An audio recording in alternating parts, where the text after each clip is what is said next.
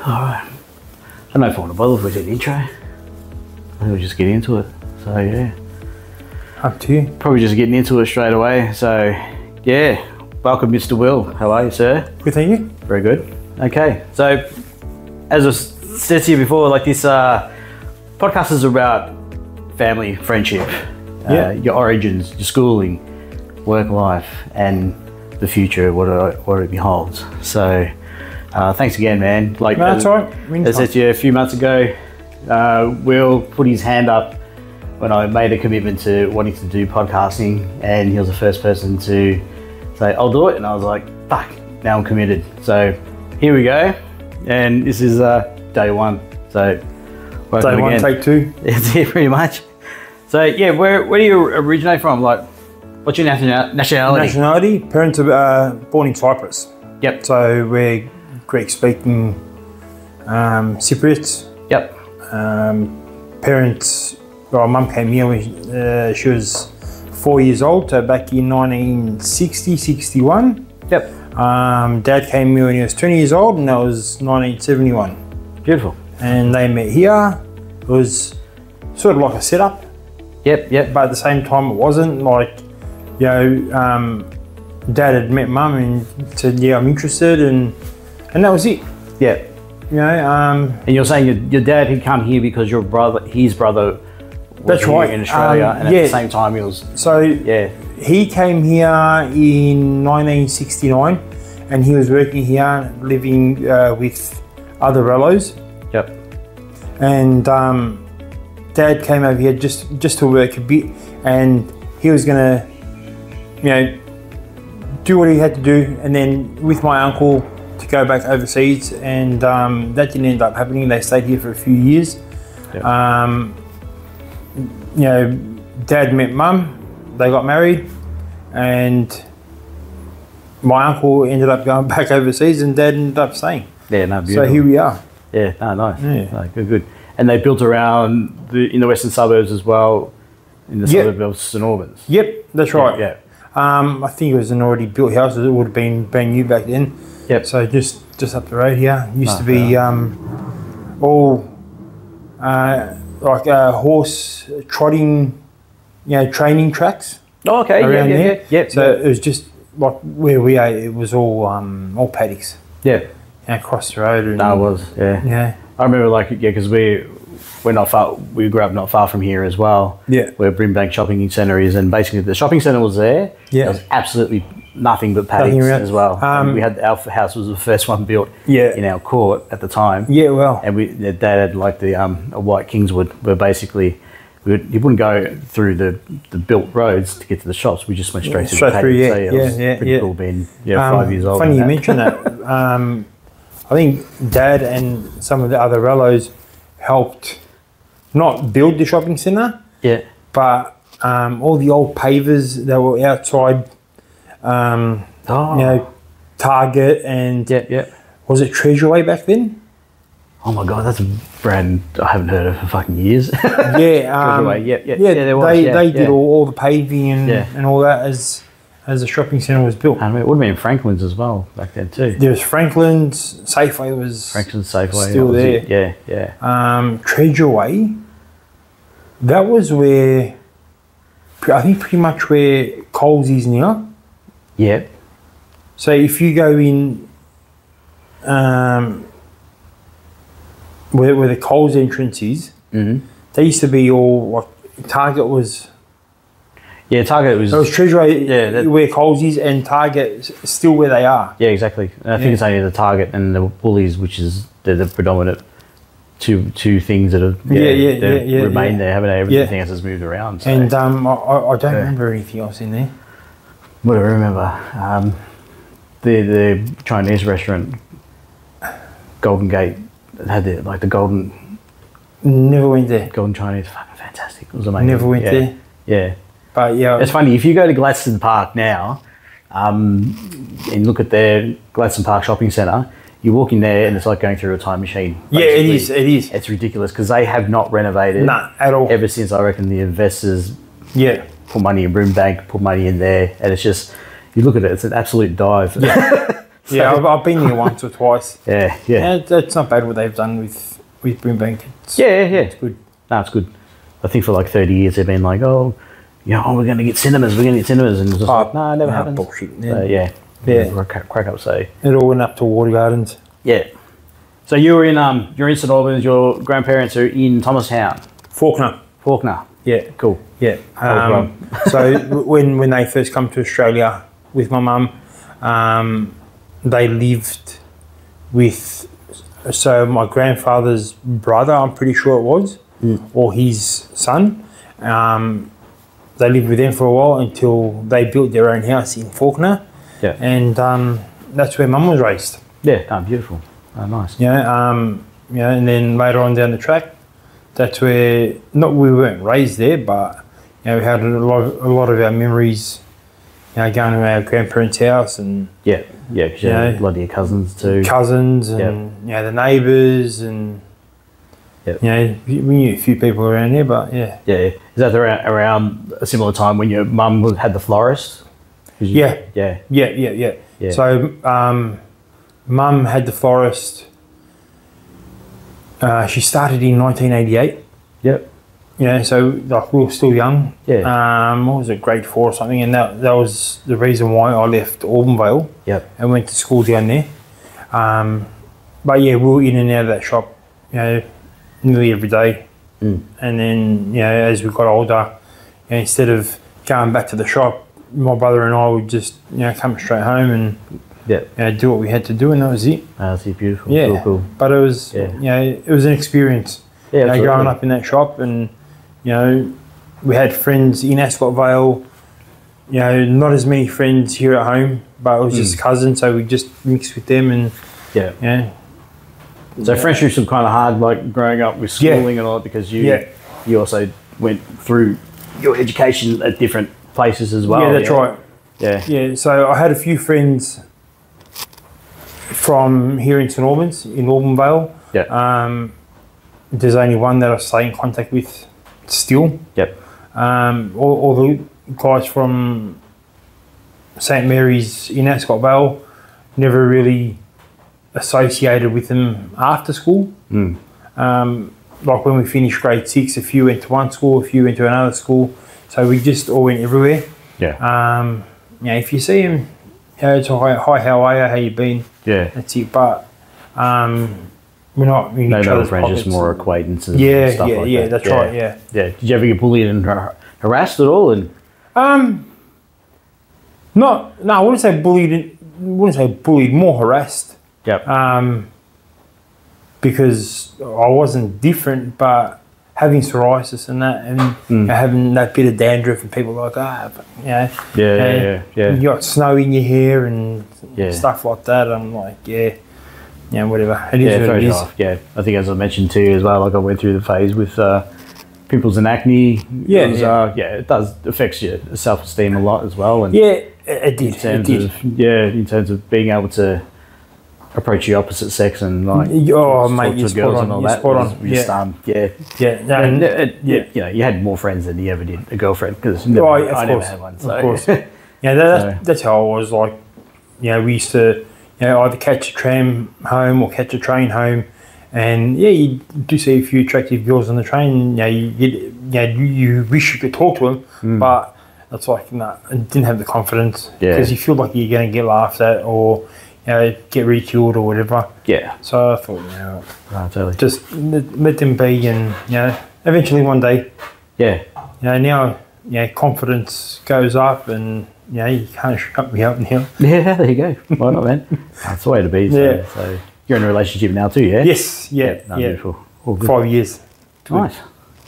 Good work. Yeah. She's a top girl. So you're mainly with grandparents and cousins as you're growing up. Is there any particular story that always comes up at family gatherings that you'd rather they forget? Yep. That's the caravan one. Yeah. Tell us about that. Well, when I was younger, I would have been, I think, year 8 or something like that. Mum had a caravan at the back of the shop. Yeah. And I don't know if you remember that greeny, blacky mesh. It was like a shade cloth type thing. I got a strand of that, and I'm sitting there and just lighting it, watching the flame go up, and like getting close to my finger, and I let it go and whatever. But it dripped into the carpet, and it was that. Well, it was quite flammable. Material. And I've put my foot in it, tried to put it out, or thought that I put it out, and thought nothing of it. Went back inside the shop, and then I was in there doing what I was doing. Mum reckons that she heard a knock on the door, and she's gone out to have a look. There was no one there, and then she's come back in 2 minutes later, and a louder knock on the door. And as she's opened the door, she's looked up because the stairs went up to the level of the caravan. And all she saw was these flames coming out of the windows and everything. And she's quickly bolted and moved the car before that caught fire as well. And that day, my brother and sister, luckily they weren't at the shop because I was a bit younger, and Mum, it was at the back of her head that they were in the caravan. And she sort of freaked out, opened the door, and all this smoke gone into her face. And she come in, she said, where are the kids? Where are the kids? I said, the kids are gone. And the caravan caught fire, called the fire brigade. They came down and took fingerprints and all that shit.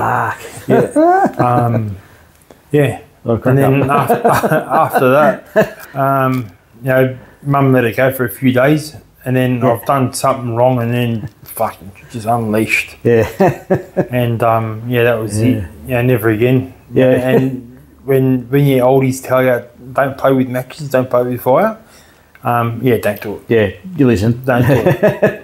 They just say no. Cool. Unreal. What's the worst thing I've done? Well, we had a caravan incident as well, but we used to foster kids years ago. One thing that comes to mind is that we had one kid, and he was a bit of a rat bag, and he would get into mischief in such a way that I was trying to tell him, don't do that because Mum and Dad will come out and day off as well. But what had happened one day is that the caravan was close to the fence, and basically this kid had climbed the fence, got on the caravan and on the roof of the house, and I'm like don't do that, man. Get down. So anyway, I've managed to get him down first, and then I think it was either Mum or Dad had come out whilst I'm on the caravan, and I'm the one that got belted. Oh, Jesus. So and they pretty much didn't listen to me that day. Because they assumed that I was being a rat bag, because I was back in the day. And it took at least 4 or 5 hours for me to actually say to them, this is what had happened. And then, he got in trouble. So jeez. So, that reminds me of a story. We were younger, and we used to do Greek dancing.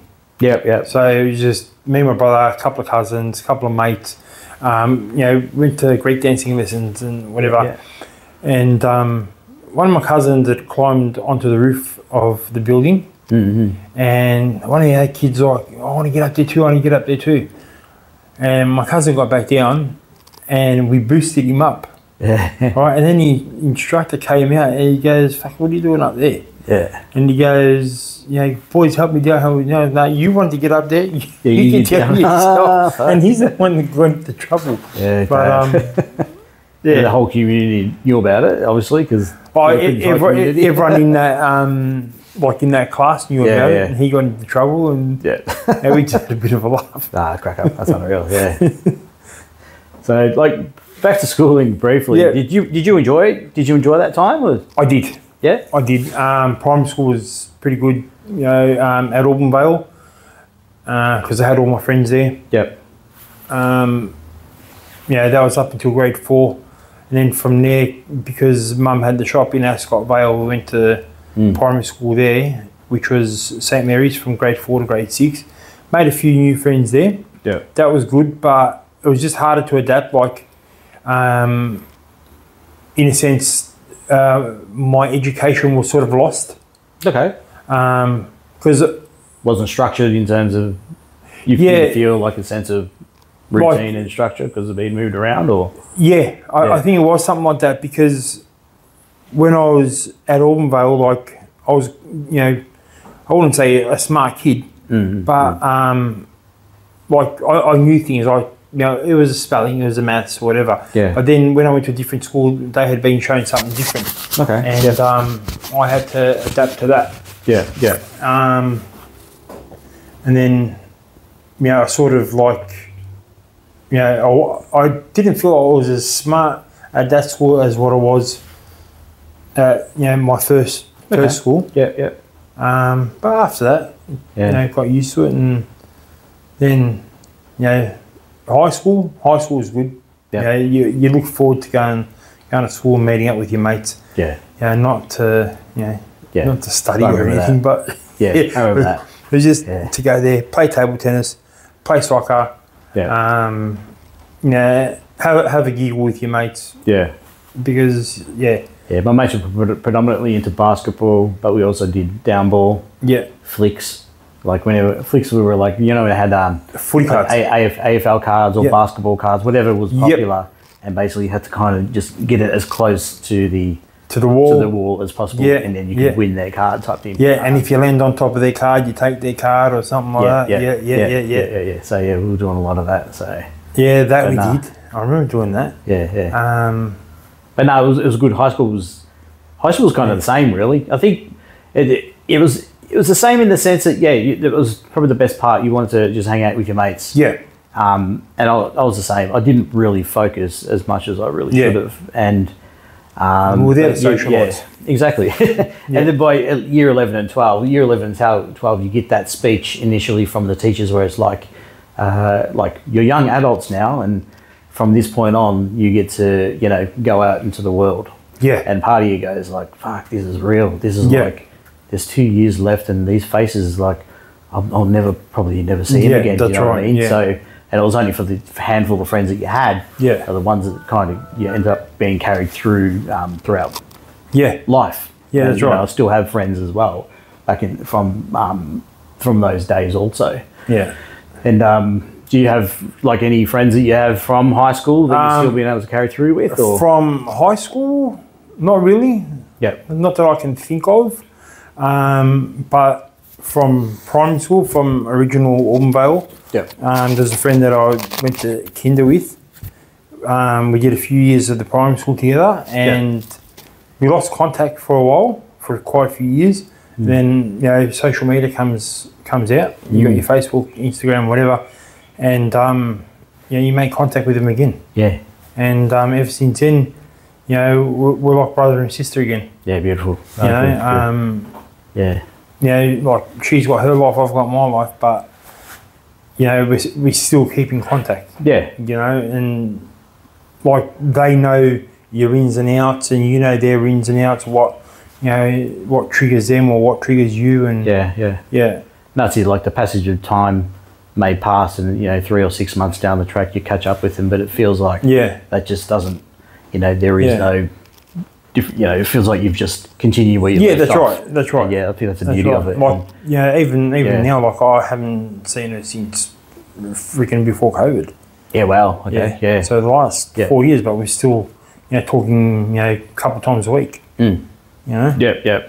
I think probably what helps as well, like with that, is the fact that there is social media. Yeah. Like we can jump online, and you kind of live vicariously through other people's page. Yeah, you do. And, you're just very curious about what they're up to and stuff. Yeah. And I think that's, we're kind of fortunate in a way that when we went through our schooling and everything, like social media didn't exist. So we took a lot for face value in terms of the strength of the friendships that you had and the relationships you built with teachers or whatever, and the life skills you got. Yeah.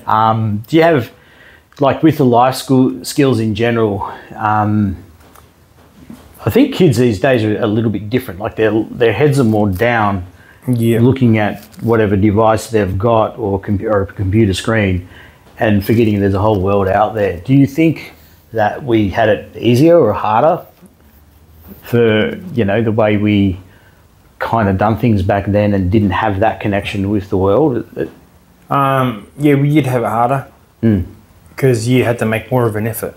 Yeah. You know, whereas these days everything is at your hands. Yeah, yeah. You know, if you wanted to see how someone was, you'd pick them up. You pick up the phone, ring them up, or you'd go and visit them. Yeah. These days where it's just, you know, a message. It's not even a call or whatever. Yeah. Yeah, it's not even a call. Yeah. You know, it's, you know, you look at their Instagram and, you know, or their Facebook or whatever. Oh yeah, no, this guy's alright. Oh, this is what they did on the weekend. Yeah, and Brett's taking a shit. Huh? Yeah. Yeah. Just one. Yeah, Brett's just done another poo. Good on him. Yeah. Thanks, mate. Oh, look, he's eating the steak today. Yeah. Where are you eating? Yeah. Yeah. No, good for But yeah, I still think it's better to, instead of, you know, going through phones and messaging people, whatever, pick up that phone and talk to them. Yeah. Because I think you get more out of it. Yeah. You know, if you talk to someone, you can hear their emotion, and if you see a text, you might get the wrong idea. Yeah, you make assumptions about because of the strength of the word or something like that. Yeah. You can kind of script what you're going to reply as well. Yeah. So you might think of a way of saying it, you know, in your head, but when they see it, they think, oh, you know, he's upset or whatever. Yeah. You know? They people just get it the wrong way. Yeah. Yeah. True. Yeah, that's why it's better to pick up the phone, make an effort. Yeah. Yeah. So what's your opinion on schooling today though? It's easier. Yeah. I think, because I don't think their heads are in books. Yeah. Okay. You know, whereas we used to have to, you know, like the library. Yeah, you need a library. Go and look for answers. Yeah, yeah. You know, whereas. And you use the teachers. You relied on the teachers for the knowledge and in some ways too. When you think about it, I feel, you know, actually taught. Yeah, yeah. You know, these days, you know, it's the kids sometimes teaching the teachers. Yeah. You know, or telling the teachers what to do, not, you know, teaching the teachers, but. Yeah, it's scary. Yeah. It's almost as though teachers are in fear of what they can and can't do. Yeah, exactly. And the kids are quite aware of it. I think their rights and responsibilities. Yeah, they're human rights basically. Yeah. So, well, I think we're the last of that. Yeah. Yeah. You know, because with us, like, we never would have copped a whack off a teacher. Yeah. At Greek school, I did. Yeah. You know, you caught one either with a ruler on the hand or one in the back of the head. Yeah. You know, just either. You know, my reason for being whacked is because I couldn't see the blackboard from where I was sitting. Yeah. Okay. Yeah. You know. Yeah. So those teachers put a bit of fear into us, but from what my understanding is, teachers before our time, they had the strap, they had belts, they had whatever, and they'd back their students. Yeah. These days, the teachers are scared to even raise their voice to. Yeah. You know. They got to get their pronouns right. Yeah. Yeah. Oh, well, bloody, you know, you raise your voice. Oh no, I'm offended now. Yeah. Yeah. Nah, it's crazy, isn't it? So. Yeah, it is. Like. Yeah. You know, even with Alexander, like, he doesn't bring home any homework, not that I know of anyway. Yeah. You know, and you think, you know, what are they learning? No, that's it. Yeah. Does that worry you as well? Like with Alexander having a son that's growing up in a world of technology and less communication and less wouldn't say less opportunity, but opportunities that are kind of, I know people aren't handed stuff really. I think it's more like got to search for it, but it's so different in the sense that it's so sparse between what we used to have. I think. Yeah. Yeah, well, I think, you know, he's quite intelligent. Yeah. Not in a book sense. But street smart, wise, a bit, bit street, yeah. Like, he's got his head screwed on. Yeah, cool. You know, like, I'm hoping, and I think that he knows right from wrong. Yeah. You know, if I tell him, like, if I show him something, you know, look what this kid's done to his parents, you know, Yeah. What would happen to you if you did that? He said, I'd bloody cop it. And he said, that fucking oath you will. Yeah. You know? Yeah. I think it's, you know, with myself and the way I've sort of brought him up, is he's a bit of an old school, you know, mentality.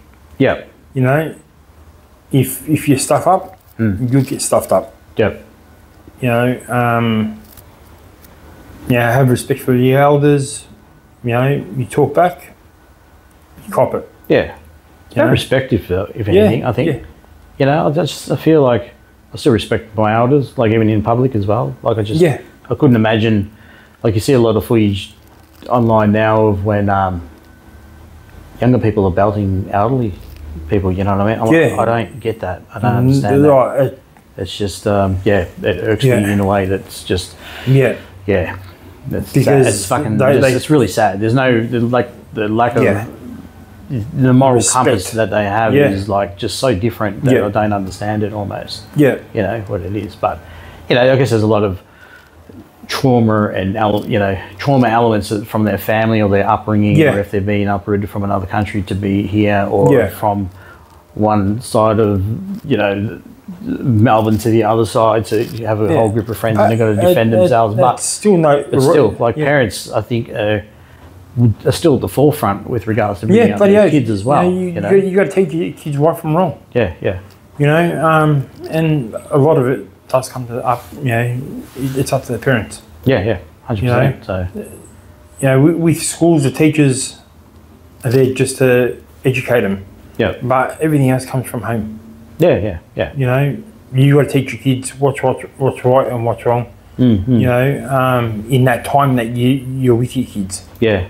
Because like a lot of time, like, you know, kids are up in the morning, you don't spend too much time with them because they're straight at school. Yeah. And they're there for 6 hours, 7 hours a day. 6, 7 hours, and home again. And then home again, and then you don't spend much time with them again afterwards. That's why you got to make everything count.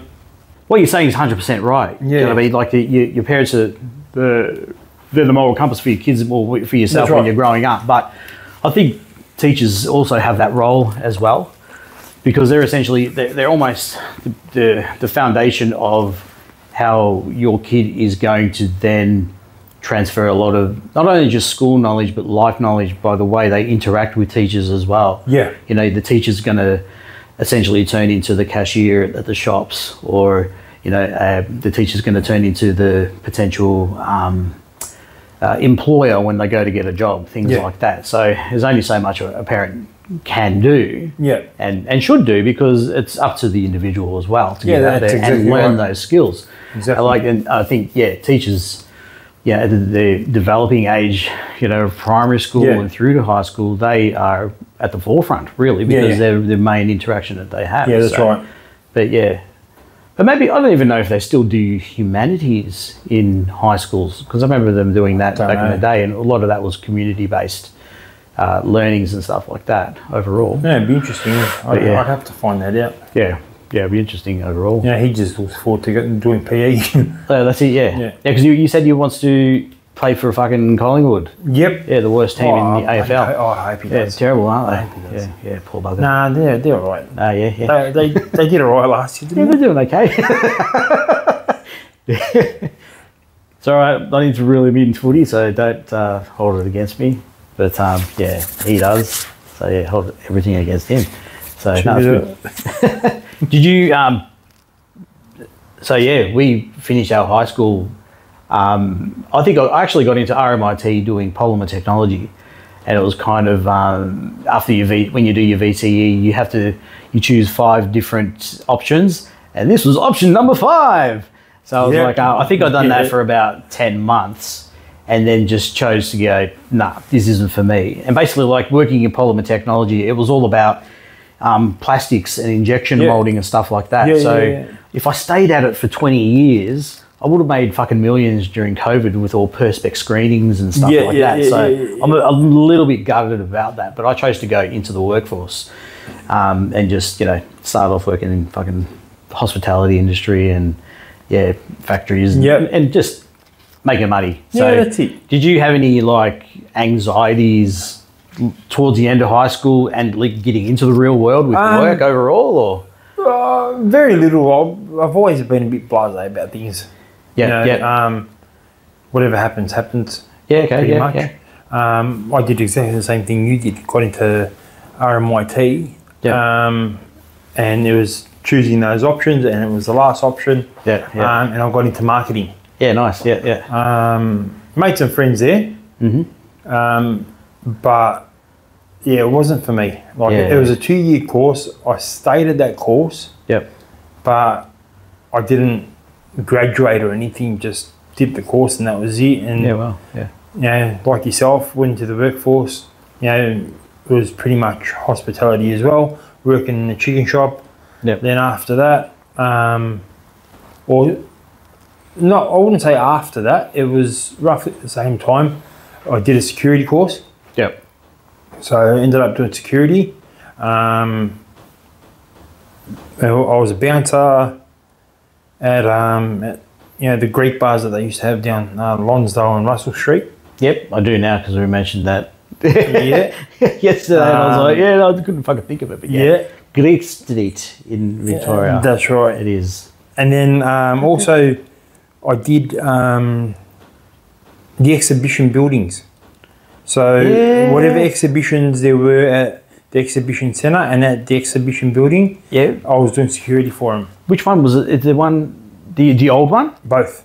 Cool. Because what year was that? Because we're like the same age, aren't we? Because the funny thing is, like, one of the things I did after leaving high school, my brother used to work for Australian Security Services Cleaning.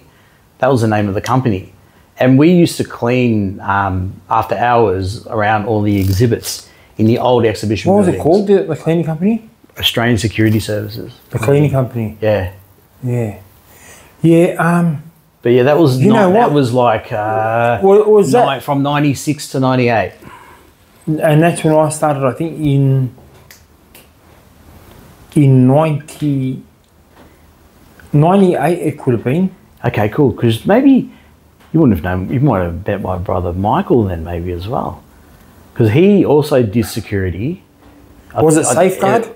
No. He because as I said, we done cleaning, and then he ended up moving, like around that time, Jeff Shed, the other near Crown, was getting built, and I think it was actually built. So a lot of the exhibits were going to there. And then we started doing some of the actual whatever shows were there. We done the same thing, and he was also then, I think he then moved into doing security as well. Because then that's how we met his partner. I'm pretty sure that the owner of the company that I was working for also had the cleaning as well. Yeah, all right, cool. I don't know if he had it under 2 different names. But the security side of it was called Safeguard. Okay, cool. And we did, I remember doing the Flower and Garden Show. Okay, doing security there. The muscle car show. I think I've done a car show. We've done the muscle car one, and that was at the original. The original one. All vintage cars and stuff. Carlton Gardens. I remember doing that. And I can't remember what other shows it was at the exhibition centre. But you'd have the whole place to yourself. No one in there. Doors are all locked. You just walk around and have a look at what's on display. People are paying to get in there, where you're in there overnight, looking at everything for free. Touch here and there. At the old one at nights, did you have any paranormal activity? Did you ever witness anything? No. Okay, cool. Because I'd find a corner and close my eyes for a bit. I'd find a corner and close my eyes for a bit. Fair enough. Because during the early 1900s, it was actually used as a morgue. Because basically there was a plague that went through Melbourne. I don't know exact dates or anything, but it was because the amount of people that passed away, the old Royal Exhibition buildings was used as a morgue. Oh wow! So and they were saying I never knew that. And they were saying that one of the top spies as well, that the woman did hang herself too. Oh wow! So whether there's someone hanging around, I don't know. With that, because I did the Flower and Garden Show there overnight. I spent most of the time outside. Yeah, okay, cool. So I was in the car just driving through. Yeah, just make sure no one's at the doors. The walkways and whatever, and just do a bit of walking around. And then, that was it. Yeah, crazy. But yeah, the exhibition centre, that was all right. That was good. Yeah, no, it was all right. Do you believe in any of that stuff, like paranormal stuff, ghosts and? Yeah. And that's what I was going to say before. When Mum had heard the knocking on the door, she reckons that. Oh, from the caravan. Yeah. She reckons that there was ghosts in that shop. Oh wow. Okay. Yeah, because she used to hear knocking on the door, like it was a thick, solid wooden door. Yeah. And it had a distinct sound when you knocked on it. Yeah. And she goes, someone knocked on it. Wow. She goes, that's why I went to the door and opened to have a look. Yeah, and there was no one there. And there was no one there. Oh wow. She said other times you'd have both doors closed, so the front door of the shop was closed and the back door was closed. Yeah. And so what it was, you had the front of the shop, like people walking from here, you had the front bench, and then her back room, and then there was a partition there, and another little kitchen area around the other side of the partition, which went out to the with an alleyway where the door was. Yeah. And between the partitions, she had a curtain there. Okay. Yep. Yeah, so 'cause she can just walk in, to the kitchen area or whatever. And she said at times, it's like someone walked past, just flicked it. Oh shit! When both doors are closed, she said it flicked, and I felt like a little breeze go past me, and then that was it. And it was quite common around that area. That's it. On Union Road. Yeah. Yep. Do you know any of the history of that area, or? I'm not 100%. Yeah. I'm not 100%, but there were other shops around Flemington, Kensington. Yeah. That were probably some old bookies or something from Flemington, and kind of because a lot of it was cattle yards too, on Kensington. Yeah. There was another shop that was around the corner from there that someone, who lived upstairs or something, every morning their shoes would be right next to the bed because, or near the door or something like that, because whoever was in that house just like to position shoes. Yeah. Fucking hell. Yeah, I'm moving out, thanks. All good. Yeah, no, I'm done. Not for me. I'll buy some new shoes, fuck it. Because, they'll probably connect them. If you end up moving out, they might have connected their soul to the shoes and then just start travelling with you. Stuff like that, man. It not freaks me out, but, it's something that's out of control. Yeah. When you think about it, in some ways, like you don't know how. If it's a malevolent force or it's friendly, that you just. I think that's the thing. I have had a bit of an experience once. Yeah. Okay. Yeah. Because I remember one night we were at my ex-father-in-law's place. Yeah. And my ex-mother-in-law, I never got to meet her. Yeah. But she passed away in that house.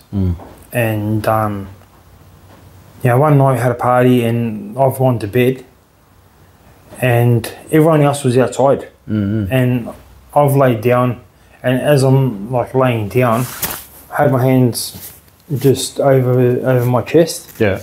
And I had my eyes closed and I felt like something just circling around the top of me. Yeah. And then pinned me down. Oh fuck. So I couldn't get up, I couldn't call out, nothing. Yeah. But I'm semi-awake to it and I'm trying to call out. I couldn't call out. And then in my head, I felt as if it was her mother. Yeah, okay, yeah. Telling me to look after her daughter. And I'm like, I'll look after her. And then I've just gone, I've used all my strength or whatever and just gone boom like that. Yeah. And that was it. After I said, I'll look after her or whatever, it's like, she's like, all right, done. Yeah, cool. But Were you still like terrified or at peace with that at that time? A bit of both. Yeah, wow. A bit of both because I'm not the only one that experienced that in the house either. Yeah, yeah. Because my ex-father-in-law, he used to experience that too. Yeah, fuck. Yeah. That's unreal. Like he used to someone just used to sit on his chest and he couldn't get up. Yeah. Yeah, he just used to only wiggle his feet and that was it. That's phenomenal. Yeah. It's like a form of paralysis, basically, when you think about it. Like some people would have that. Like I don't know, but in the spirit world they call it paralysis. They call it something else. Like people are just kind of in a dream and they can't actually wake up from it. Yeah. I've heard of conscious of it. Yeah, I've heard of quite a few people with that. And that's trippy. Yeah, it is trippy. Yeah, because anything I know or that I've experienced is that me and Beck, we actually done a ghost tour in an insane asylum or prison that's in Ararat. Oh shit! Ararat prison. So. My brother's actually working down there now. Oh, there you go. Yeah, he's helping build something or whatever there. Yeah. So now it was predominantly used as a prison in late 1800s through to early 1900s, and then it was turned into they referred to it as a insane asylum or mental institute back in the day. Yeah. So you had a lot of those, those type of patients wandering the corridors and all. But during the tour, we saw numerous things. Well, numerous things happened. So I had a digital SLR, like a camera. Yeah. And basically, I'd been using it with absolutely no issues whatsoever, other than one thing. Like we went to Hawaii, and to take some shots, and the weather was a little bit humid, so like the sensor just it turned the camera off, which is fine. Yeah, wow.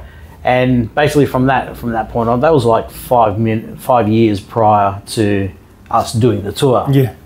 But anyway, we get to the location, and then as soon as we get into the front door to sign in and all, my camera stuff's up, it turns off, and I'm like, are you fucking serious? And I've gone to Beck, my camera's just turned off. Like there's been absolutely nothing wrong with his camera ever since I've had it, and it's just fucking turned off. Yeah, as soon as you go in. Yeah, and so we're sitting in there, waiting in the waiting room, turns on again, it's all fine. Then they do a meet and greet, and they tell you, it's not uncommon that some people's mobile phones may be fully charged, and as they're going through, suddenly it shows up there's no charge throughout the complex. Yeah. And sure enough, throughout the whole complex, you'd be going to the main cell area, and upstairs they would have all the cells were open, and say there was 10 of them. For at least 2 of the cells, the camera, same thing, it did not work. It just you tried taking a photo, nothing happened. And I'm like, this is fucking really bizarre. So there was that, and then at one point I've gone into one of the cells, and just to get a feel for it. And as you're walking out, I felt like there was someone that either went how when people sigh and they and they just that deep nose comes, the breath comes out of their nose, or they like that. I heard that over my left shoulder, and I was like, oh, I don't like that. That's creepy. And then from just the left side of my body, just felt fucking ill. Not like someone had punched me in the kidney or anything like that, but it was just like a chill. Yeah, it was like a chill, but just an ill feeling. So that happened as well. And what else? This was a freaky one, because we'd gone downstairs into the main kitchen, and at the same time there was within the group of people there was someone that was like a clairvoyant that was there, and he's gone. Did someone die here? And the thing is, the tour guides are like, look, we don't know the exact details of specific incidences, but some people have felt A, B, and C in this area. But it's whatever you're feeling, that's what you feel. That's what you go with it. That's what you go through. So you had the main kitchen area, and there was a door that led out into a corridor that went left. And at the end of that corridor, there was a small bathroom that had the original bath there, but they used to use it as a smoking room, for smoked meat and all that. So when you open the door up, all the whole fucking walls and the ceiling were just black soot in their presentation, and it just looked like terrible. But anyway, that room in particular, apparently 7 people had died in that room. Fuck. And this clairvoyant has gone, 7 people died in this room. He goes, yep. And then we were just like fucking amazed that he was able to pick that up. And then, but the tour guide actually confirmed that there were 7 deaths in that room. But then going back into the kitchen, prior to going in that area, basically what had happened was is that we're standing there and they're giving a spiel about the kitchen itself. And me and Beck, there was 2 other doors like leading to storage rooms, like a bakery, like with the bakery and other storage room. But we saw a black object go from one room straight into the other room, and I was going, "Did you see that?" Did you see that? And she's gone, "Yep, I saw that." And I'm like, "Fuck, that's crazy." But then that the clairvoyant, he's actually gone, there's a little girl in this room and she's looking for her mother. Jesus Christ. Yeah. And basically that's what it may have been. It may have been the little girl that she was always calling out for her mother. And then we put 2 and 2 together that basically like the tour guide ended up saying something in relation to that potentially the mother might have been one of the victims that was in that room, like down the corridor. Wow. So yeah, that was one of the things we said, and we're just like, my sister's a bit like that. Yeah, yeah. Not a clairvoyant or anything, but sometimes she can see people that have passed on. Yeah. And she can see them as clear as, as what you can see me. Yeah, well, yeah. Yeah, she's had a few experiences and like it's freaked me out. Yeah. We were overseas a few years ago, and it's like she's got a bit of a gift. She can read the coffee cups. Oh, like tea leaves and stuff like that? Yeah, it's similar. Yeah, okay. But with the Greek coffees, you got that bit of the mud on the bottom. Yep. You know, you swirl the cup around, you tip it upside down, let it sit for a bit so all the mud drains through. And she can sort of read it, and I don't know, it's a bit of a gift, but like I don't agree with it. Okay, yeah. But we were overseas, and she went to my cousin's mother-in-law's place, and the lady there, my sister goes, I'll read your coffee cup, blah blah, and now she's made out as if she can read the coffee cup, but she's seeing someone there right next to her. Oh wow, like a guardian angel type thing, or someone that had passed. Yeah. Right. She goes, I could see a young guy in here, and he went by this nickname. Yeah. And the lady's like, fuck. She goes, that's my husband's nephew. Yeah. And she goes, he died in the military. Yep. He had some kind of an accident or whatever. She goes, he had a car accident. Yeah. And so it's like he's telling my sister, but my sister's making it out as if it's in the cup, and she's telling them. Yeah. Right? Yeah. And she goes, he looks sad. Yeah. And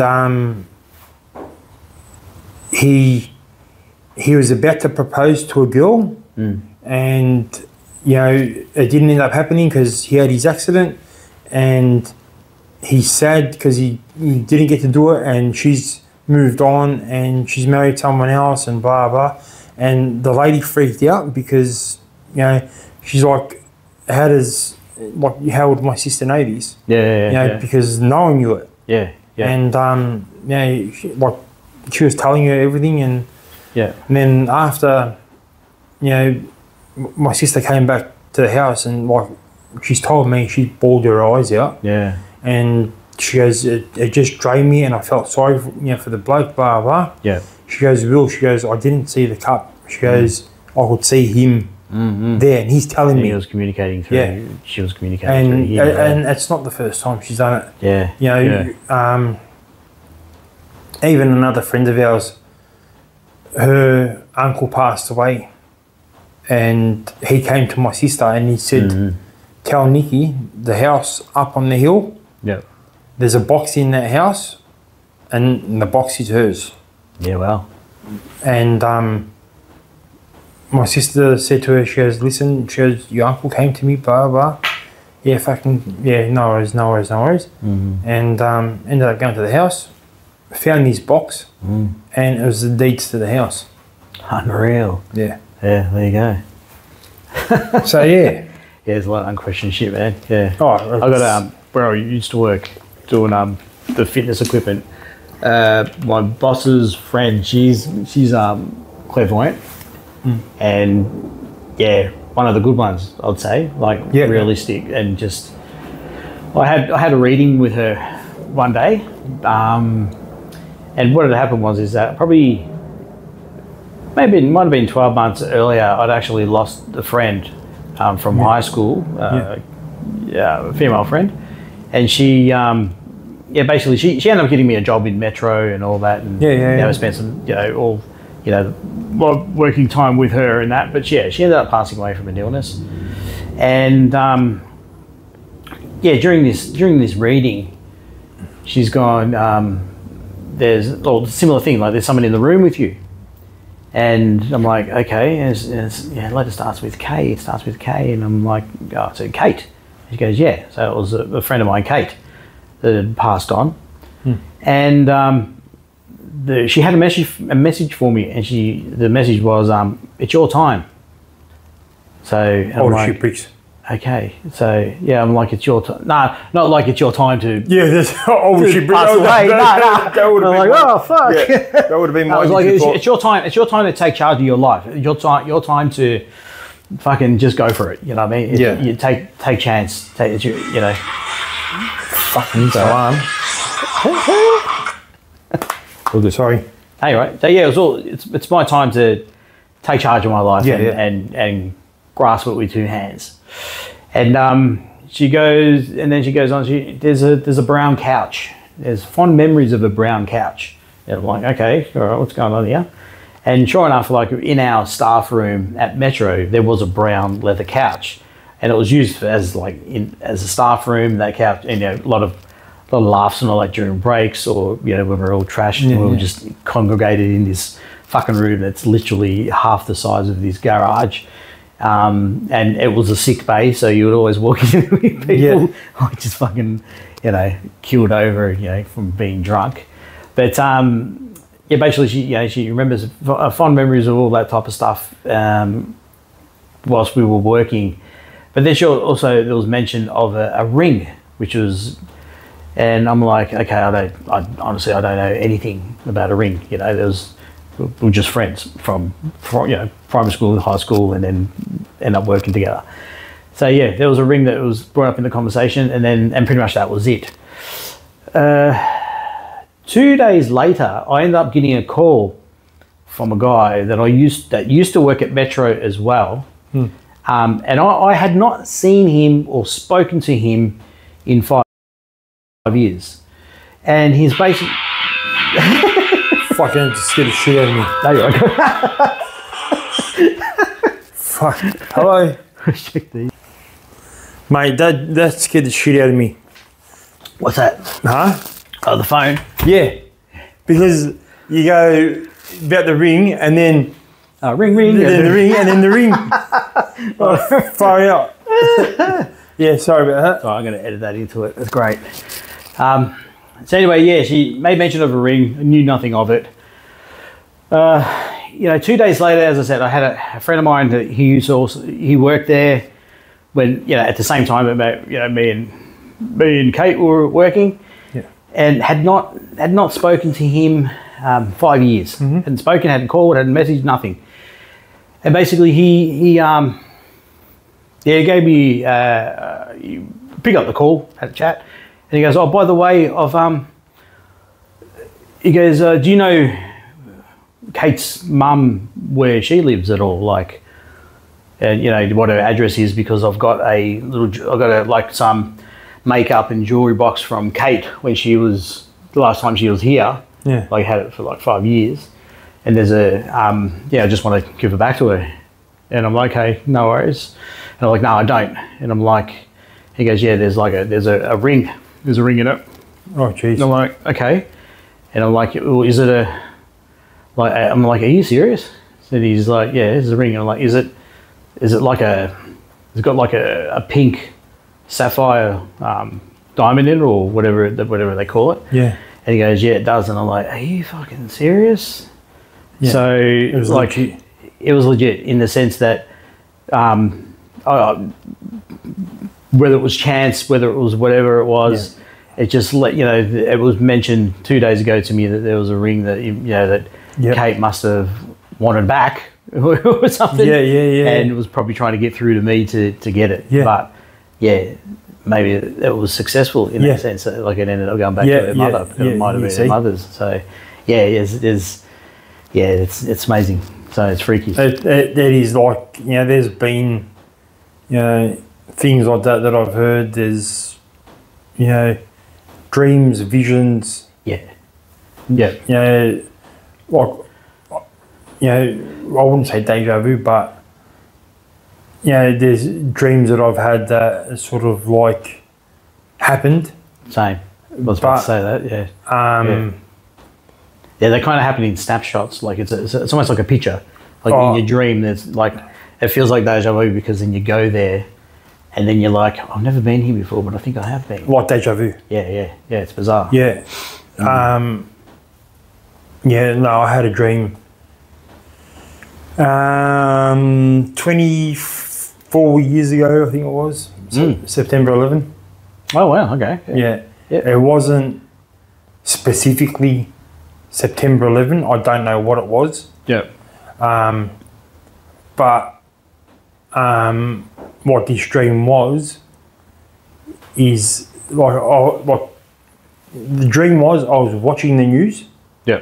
And there was a building that was on fire, and you had the reporters interviewing the people, and the people were crying and saying, this building is on fire. And all I could see was the one window. It was a big window, and all this black smoke, bellowing out. And there was a staircase that ran up the side of the building, but it wasn't. It was more of a ramp, not a staircase, more of a ramp. Okay, so the ramp zigzag up buildings, and they're concrete. Yeah. So what it was, the firemen were running up this ramp, and they've gone into a door. Yeah. Right, and they've gone into the door, and then the ramp collapsed. Yeah, shit. But it didn't fall this way, it didn't fall that way. It just dropped exactly the way those Twin Towers dropped. Yeah, wow. But I dreamt this 3 months before that, before September 11 happened. Holy shit. Yeah. And, I remember telling my missus at the time, I said, I had this dream. It was, like, I still remember it now vividly. Yeah. And then I said to her, this is the dream that I had, blah, blah. And then it was a couple of nights after our engagement when September 11 had happened. And we were dropping off a mate back at home, and we got down Barclay Street, and he's called us up. Yeah. And he goes, fuck, America's just been bombed. I'm like, well, what do you mean? He goes, planes hit the building, blah, blah. So we've rushed home to put on the news and watch it on the news. Yeah. And then when you see the towers collapse, I've looked at her. I go, remember that dream I told you? She goes, yep. I go, that was it. That's it, wow. And she's like, fuck. Yeah. And she goes, can't you dream that we're going to win that solo? I know, yeah. but no, you're right. It just... we always say the same thing. It's kind of like, fucking, why can't you just manifest like 7 numbers or something? Yeah. But yeah, that... savage bit. I remember that vividly, man. Yeah. Like, I don't know, is it because we're like people like us, or everyone I should say, are we in tune with like a spiritual side, or probably I don't know, maybe we're just a little bit more in touch with our I was going to say feminine side. Yeah. No, so if you probably how open you are, so how holistically how the world operates in different levels. And, that's right. Because you're quite religious yourself, aren't you? Yep. In the sense that. Yep. So and there's a lot of that too. Yeah. A lot of that involved with visions, dreams and stuff like that. My grandmother, she had plenty of them. Yeah. You know, I think her faith in God, in Jesus, and all the religious, aspects of, being Orthodox and whatever, has stemmed through to me. Yeah. Okay. Yeah. Cool. Because she had visions which sort of helped me out, of saints, and healing me with my psoriasis and and all that. So her believing and hearing her stories made me believe even more. Yep. Yeah. Like, she was a great woman. Yeah. She was great. Yeah. That was Dad's mum overseas. Mm. Have you because you've recently just went through a pretty traumatic traumatic experience with the quadruple bypass. Yeah. Did you have was there anything that happened during that process at all, like any connection, anything? Nah, not that I can remember. Yeah, like your faith. It just faith. Like, I knew that I was going to be in good hands. Yeah, cool. I had the conversation with Mum yesterday where she said that, she prayed. Yep. And just saying it's not my time, it's not my time. And I don't believe it was, because, had 13-year-old son that I still got to look after. Yep. Well, look, me and his mum, we both look after him, when he's with us. But, I still feel that I've got a lot to teach him. Yep. About, life in general, in struggles, in, mentality and everything. And, to me, that operation was, to give him guidance, say, look, son, this is what I've gone through. Yep. Hopefully life's not as hard for you, but if you're going through struggles, you just push through it. Yeah, you're not alone. That's exactly right. Yeah. Your family's always going to be here. Yeah. What I heard it somewhere the other day, when times are tough, who do you go to first? Your family. Yeah. When you have the best times, who do you go to first? Your family. Yeah. So your family's always going to be there. Yeah. No, exactly. They're always going to step up to the plate, really. So never. Yeah, that's right. Them down. So that's right. But So that bypass was one hurdle. Yeah. Next hurdle is going to be a kidney transplant. Yeah. Yep. So you're on the waiting list for that. Yeah. Yeah. So we'll see how we go with that. Yeah. Is that it's pretty much just waiting for a donor? Yeah. That's the reality, isn't it? Some compatible donor. Yeah, that's right. I've just got to finish doing a few more tests, I suppose. I don't know. Yeah. Until they say yeah. Have you've had a lot of conversations with yourself about your morality and your mortality and in recent times? Like, you start to understand now that you're not immortal. Like, we never knew you're immortal, but you've always wanted to be like that. Superman, superhero. Yeah. But we're all human. Yep. And something's going to get us. Yeah. Absolutely. And that's the thing. Like, I think one of the questions I did ask you previously, or before the podcast even, was what two strengths? What are your two strengths and what's your kryptonite? Yeah. And I think you said that, one of them was actual strength and the other one was invisibility, but also the kryptonite was your son. Yeah. Your son's the kind of the one that brings you to your knees, basically. His bloody phone. Oh, mate. I'll call him back after. So your son, he was the kryptonite. Yeah. Life. Yeah. Look, he's big kryptonite. do anything like all kids, I suppose. You know, for their parents. You know, parents will do anything for their kids. Yep. You know, even like nephew and niece. Yep. You know, just to see a smile on their face, you do anything for them. Yeah. You know. No, that's good. No, she's the best too. No, also, yeah, no, it's good. You've been able to create a lot of opportunities for him, and yeah. Hopefully, you follows on with his dream, man, of want to play for Collingwood, and I hope so. Training. I hope so. That'd be awesome. It's cool. Just like I tell him, you got to aim high. Yeah.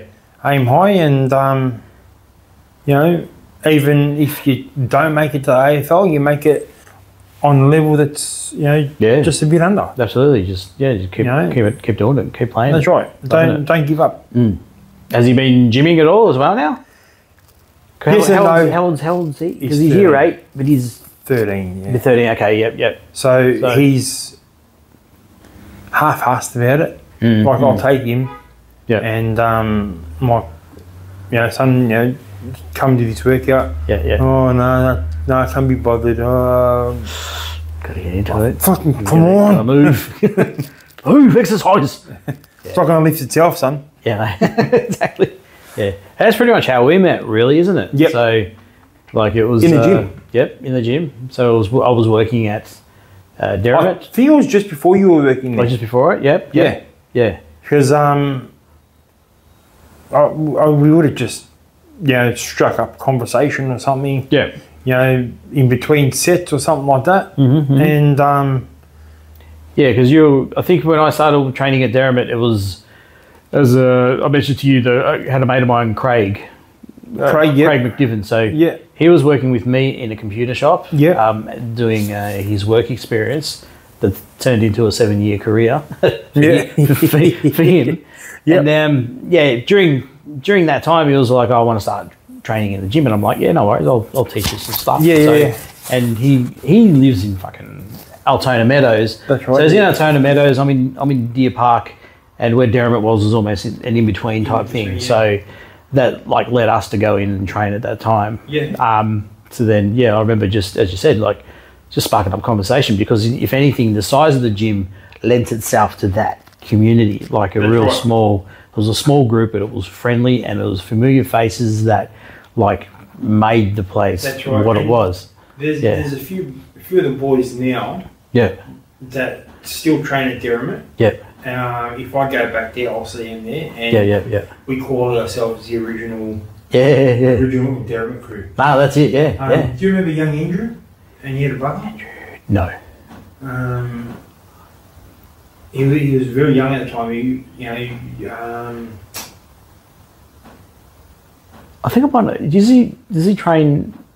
Is he do PT in Good Life at Water Gardens? Jacob. Yeah, I remember Jacob. Jacob, he was so committed. He was full on into it. And he did very well. We helped him out.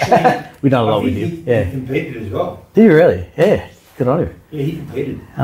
He did very well. Yep. I remember him, coming up to me and asking me for advice. Yeah, beautiful. And now he's a bloody PT. Yeah, PT there. But good on him. Yeah, that's funny how things all work out. Look, the friendships that we got out of that, it's. I think gym friendships would be better than your school ones, because almost an extension of it, really. It's because there's only a handful of people that you hold on to, that I've, from the gym. I remember, as you said earlier, I started training there, but then I started working there, and then I got fired from there. The friendships that I got from the gym. From the gym. Yeah. So basically, I was training there with Craig, but then I ended up working there, and then ended up getting fired from there. So, but one thing that I still cherish even to this day is the people that I met. I was doing, as you know, 100%. I was doing from 10 p.m. to 6 a.m. And whilst there was hardly anyone there, the crew that came in the morning were all my age. They were all mature age, and they were all training before work. I was one of them. Yeah, you were. And basically, everyone would come in and they would talk amongst themselves, and you know, we're all just close enough to be to consider them friends. And I see, like, even see him in public, you know, on the rare occasion, and it just feels good, you know, to actually see them. And and you know, we've fucking gone out for breakfast together, you know, with all of us, and spent a New Year's with one year. So, and that was pretty cool. That was something I never experienced, and that's the one thing I hate. And I think it's one thing, like, I must admit, it's an excuse, but it's something that I kind of like just can't get over, is the fact that, like, you know, when I got fired, I lost that. I lost a lot of it, and I've never been able to really find it in another gym. And I'm like, maybe I should just keep trying gyms. But it's maybe you tell me. Yeah, I'll give it a crack. It's not bad. It's not bad. And in saying that, with the gym friendships, it's because we're all on the same wavelength. Like, we've all got that one thing in common. You know, one person could be the richest person in the world, and he could be the poorest person in the world. And you're both at the same place doing the same thing, and actually, you know, what, it doesn't matter what happens outside of there. You've got that bond in there, and you know, it's like you're two different worlds. They come together. No, precisely. And it's phenomenal. And we're all there for a reason. You know, it could be to look good, feel good. A lot of us, it's for our mentality. And confidence. And that's where we all came together. We still do. And help each other out. You know, instead of saying, "Oh, fucking Lord, that guy, you know, he looks like shit." Come on, mate, you know. That's good. That's it. You actually notice someone that was struggling, or help them out with the technique, and it was appreciated, because it was a small enough group to actually see that. But then when it comes to ego, you know, you just stay there. So looking to the road ahead, what is the road ahead? What does it look like? Has it changed? Are you still on track? What are you? Slightly changed. Mentality changed after my operation. Because, you know, you don't take things for granted. You know, you hear one minute, you could be gone the next. You know, I never knew what was going to happen. You know, through that operation. You know, like I said, just have that faith that everything's going to be all right. You come out, you know, safe. You know, on the other side. And that was the case, which is good. And just back to normal life, hopefully after that. And until the next operation, which is you know the kidney transplant again. But you know, back in the gym, you know, pushing nearly as much as what I used to. Just getting there. Take it slowly. There's no rush. You know, it's about the journey. It's not the destination, as they say. That's exactly right. It's a marathon, not a sprint. You know, good man. And that's that's a legacy that you want to leave behind to you know, to your kids or whatever. You know that you know you'll get, you know, over hurdles in life. You know, you just got to keep going, keep your head screwed on. You know, don't let too much get to you. Good. That's it. That's your legacy then. Just keep kicking goals. Keep kicking goals, man. Awesome. And you know, make sure you get your health checked. You know.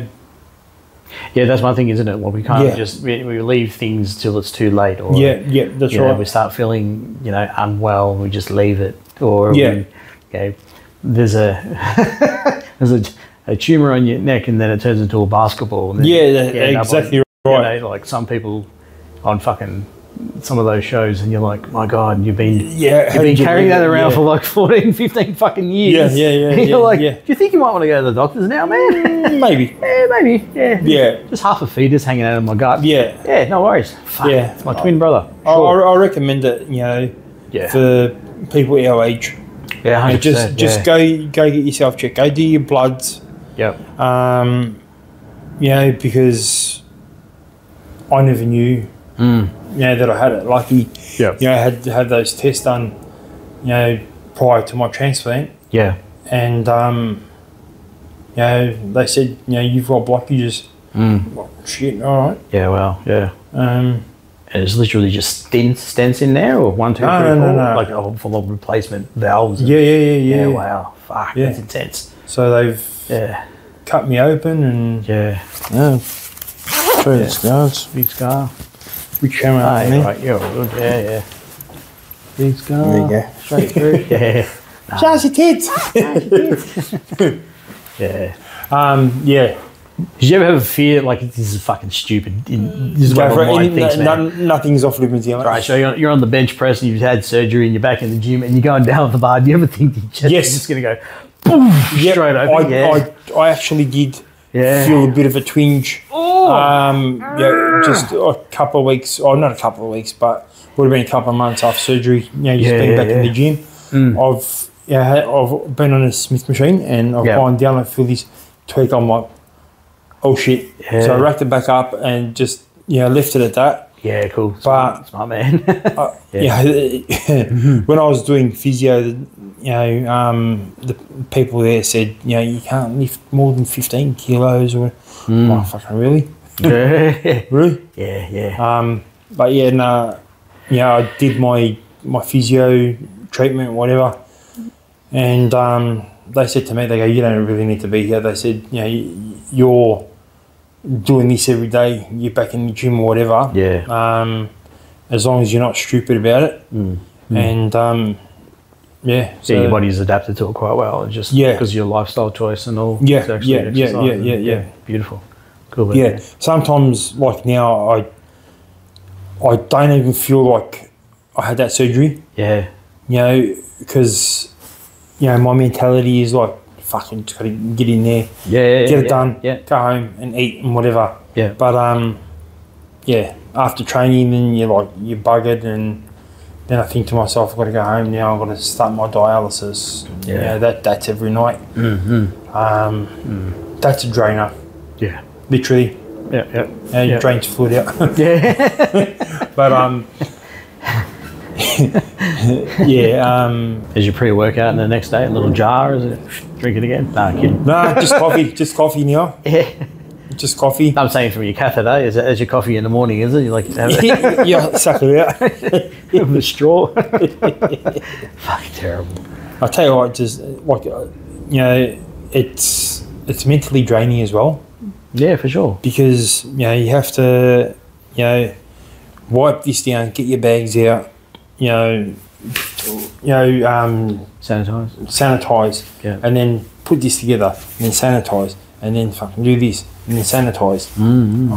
Fuck, how many times you got to sanitize? Yeah, well. But you have to do it. Yeah. Everything's got to be clean. And then that takes 8 hours a night. Yeah. And then in the morning, you get up, press this, take down these numbers, sanitize, press this, do that. So it takes me about 15 minutes from the time I get up until the time I just unclip. Yeah. Yeah. That would have been a big shock for you, I guess, in terms of change of lifestyle. Yep. In terms of getting up and just getting ready and coming home and having a rest. Like I can't now go to the gym at a later time. Yeah. Because I start work early in the morning, I've got to be up at 4:30 probably at the latest. Yeah. So factoring in that time to then get ready for work. And So I need 8 hours every night, so I've got to be in bed by 8:30. Yeah. At the latest for me to be up at 4:30. Yep. And then go through the motions of getting up and draining everything out and undoing this and screwing that and whatever. But then I'm at the door and the rest of the day I'm working. Go about your business. Yep. Did you through that process? Do you mind, I hope you don't mind me talking about it. No, I don't mind at all. Yeah, did you with that? Because you seem to be in a good place for it. In terms of like you've accepted it and it's worked into your lifestyle quite well. Yeah. Have you been able to been given an opportunity where you can like pass on that knowledge to people going through it as well? Like, have they? Not really. Like, I haven't really come across anyone that is going through it. Yeah. I've come across people that have been through it. Yeah. There's a guy that I worked with who his daughter, she was born with, like, I think one kidney or something. Yeah. Or she had kidney issues. Yeah. So, you know, up until the age of 3, she was on dialysis. Yeah. And he was the one that was telling me that he goes, everything's going to be all right, this and that. And just make sure you do it. Make sure you follow. Yeah. So he was the one giving me guidance. Yeah, good. Good. But, you know, as far as me coming across someone that I can give my guidance, not yet. But, you know, my mentality is, you know, do what you have to do. Yeah. You know, don't muck around. Just get it done. Yeah. And just like I said earlier, just have faith. Yeah. Yeah, okay. That's good. No, you seem to be. You'll be a great person to talk to about it. Like, you're just, you know, listening to you talk, your upbringing, everything, your way of life, the healthy choices you've made within existing lifestyle of going to the gym. And keeping fit, and your mindset with that and all that. Like, a lot of people can learn from it, man. So like you know, like in my early years, I wasn't as fit. I wasn't fit. Yeah. You know, I was. You know, the most I got to was about 135 kilos, and that's fat, overweight. Yeah. And then, you know, a few things happened down the track, and you know, you change your lifestyle, and you know, you want to be better for it, and you know, like I said, you know, it's leaving that legacy to my son to say, you know, no matter what difficulties there are in life, there's always you know, an option. Always a choice. You know, a choice. Yep. And you get over it. Beautiful. Cool. Go hard and then go home. Go hard, go home, and connect. Exactly. Yeah. Cool. Good work, man. All right. Well, thank you. No worries. On that note, I think, that was great.